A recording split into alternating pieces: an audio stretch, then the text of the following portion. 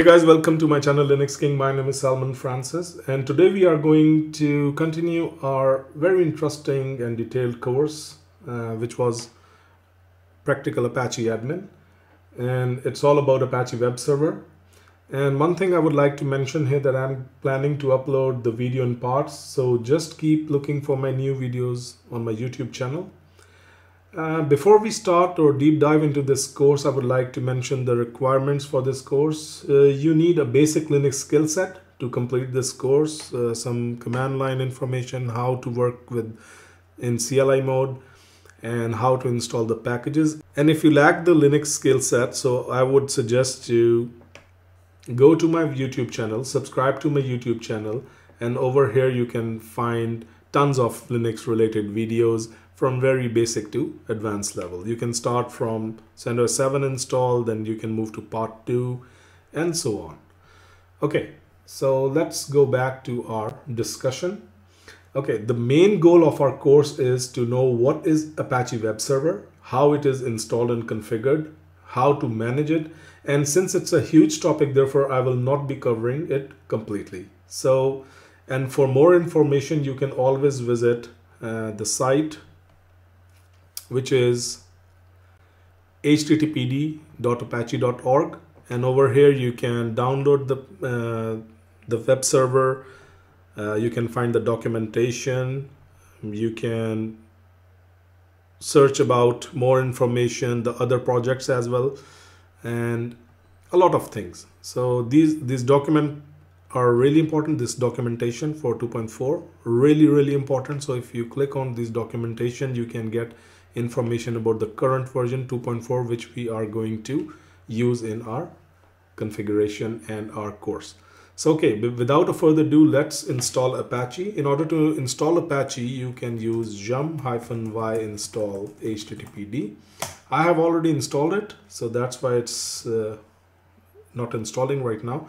So in order to check if the package is installed, you can use rpm query grep httpd, and it will give you the information that it has httpd 2.4 installed. Okay. So now what is Apache actually? So it is a web server which serves web pages. Very simple. And these web pages can be written in various languages such as HTML, PHP, etc. Okay. Important thing to remember is Apache is an open source application, or you can say it's an open source web server. It was developed in 1995, and today it has around 37 to 40% of market share, and its competitors are Nginx and Microsoft IIS server. So yes, Microsoft also have a web server, and I'm not a very big fan of Microsoft, so please forgive my lack of information about Microsoft. Okay, so what we need to cover next is why Apache is so important and what it can do. So Apache is very important web server because it can handle large amount of traffic and it is very easily scalable. Apache is modular. Please remember that it's modular, which means we can add various functionality to Apache by creating and setting up modules. And modules are basically software components which add specific features to the application, just like the plugins which can add functionality to the piece of software or the software. So version which we are going to use is 2.4, and we can check httpd-v is the command to check the version for Apache, and you can see it's 2.4.37. Okay. So if you remember, or of course you know that we are working on CentOS 8, which is a RPM based distribution, and it's the community edition or community enterprise software. So this CentOS has the default configuration file of Apache in etc httpd. So if we go to etc httpd, this is the root directory of Apache. Okay, and over here we can find all the configuration files. Basically they reside, the main configuration file reside in conf directory, and it's called httpd.conf. Please note that this is again CentOS. Your distribution may vary and those configuration file may not be present in this directory.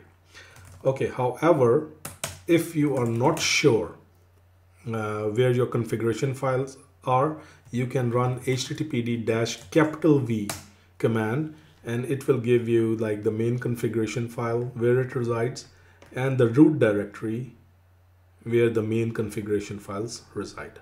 Okay. In Debian, it might work with Apache-v, or yeah, you can see this Apache CTL also works the same way. In Debian or Ubuntu, it might work like this, but still you need to check. Okay, what is next? Okay, one thing I would like to mention is the structure of Apache. So a very important thing is the structure of Apache, how it works. So please remember that Apache is a parent service with multiple child processes. So when we start Apache, it starts the child processes and the parent process. And each child is controlled by Apache parent service, just like a boss controlling his employees. Okay? Or you can say that Apache service controls its children just as our parents do. So basically, the parent process controls the child process. And when all the process is controlled by parents, or you can say if the processes are controlled by parents, the child can work efficiently and show more performance. And this also helps in work distribution or load management as well.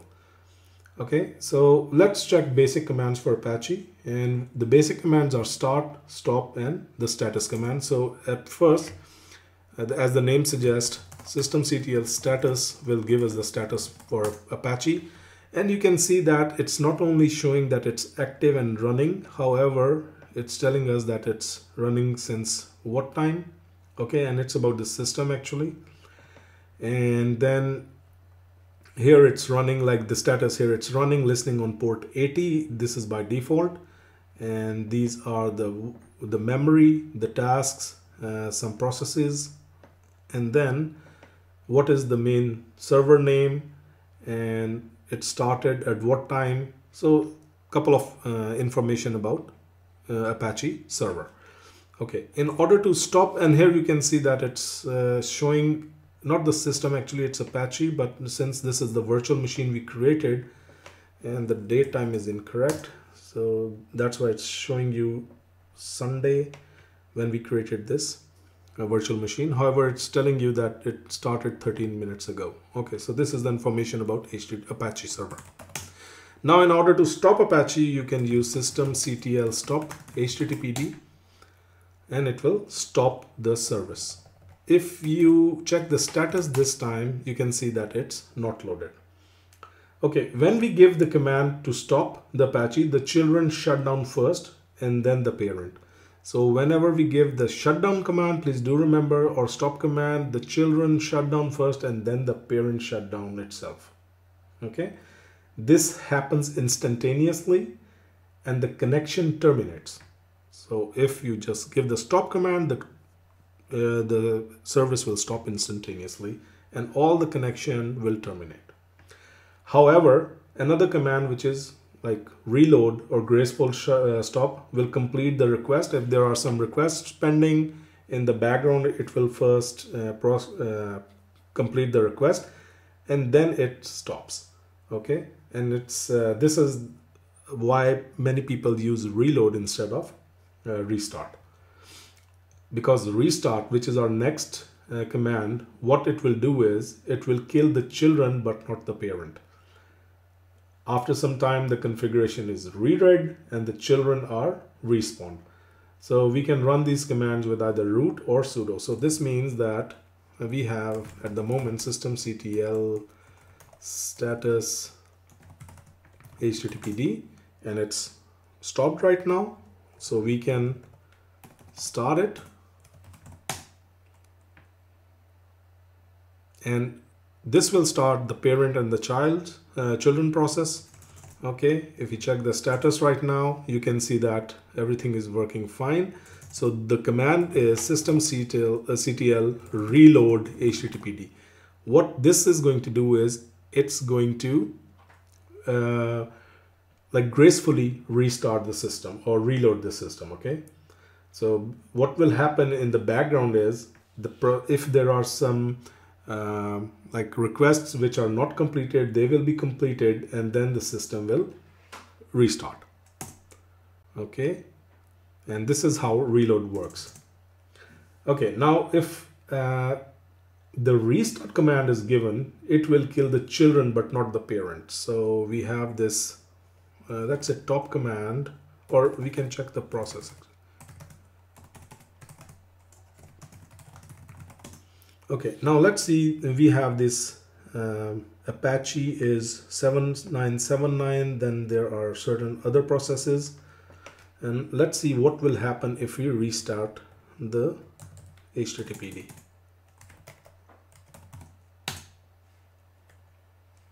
And let's compare the process ID.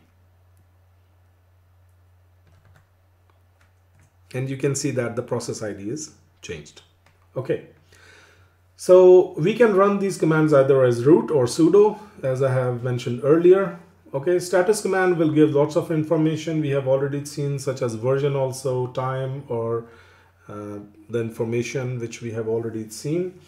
Okay, and one important thing is, let's say if we want to check the configuration file, if it's correct or the syntax is correct or not, the very important command is httpd-t, and this will show if the syntax is correct. So how we can check if this information is correct or not? Let's go to httpd.conf/httpd.conf and let's give some wrong information.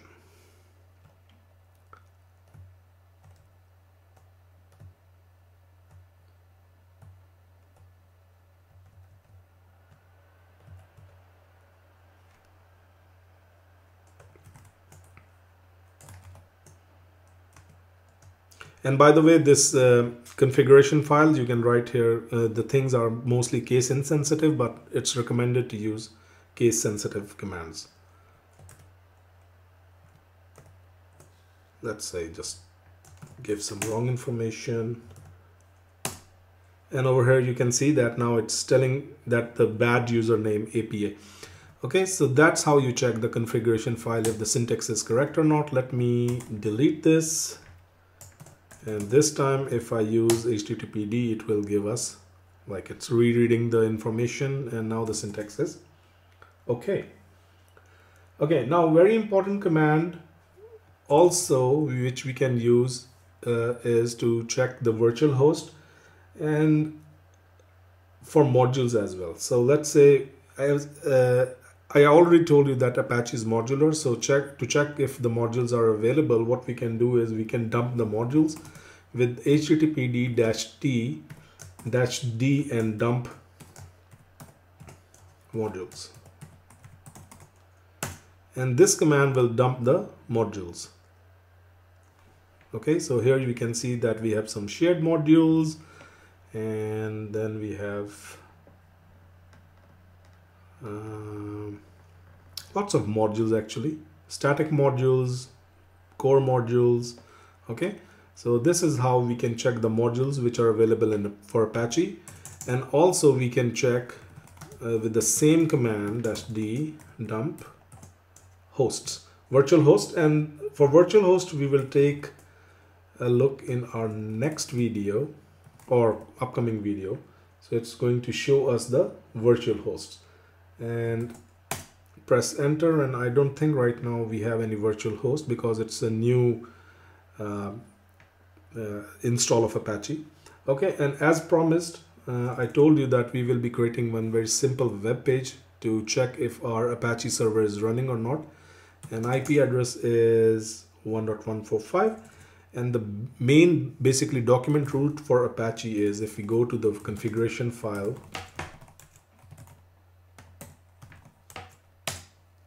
and search for document root, and you can see it's var www.html. So this means that all the web pages should be stored in var www.html, and you can change it. However, we are going to continue with our default configuration, and let's call it index.html. And this is going to be a very simple web page, and we can call it this is our first web page, and I'm going to close it with HTML tags. Okay, and now let's restart our Apache and go to our the page. We are going to go to the IP address of 192.168.1.145, and it's not loading. The reason is firewall. So let's check if we have firewall-cmd-list all. And yes, we need to enable Apache for this. So it's going to be firewall-cmd-add-service is equals to httpd-permanent. HTTP. And now don't forget to reload. cmd-reload. And now if we, okay, here we have it. This is our first web page. So today we have seen a couple of examples, some basic information about Apache, the market share, how much it holds, some very basic commands.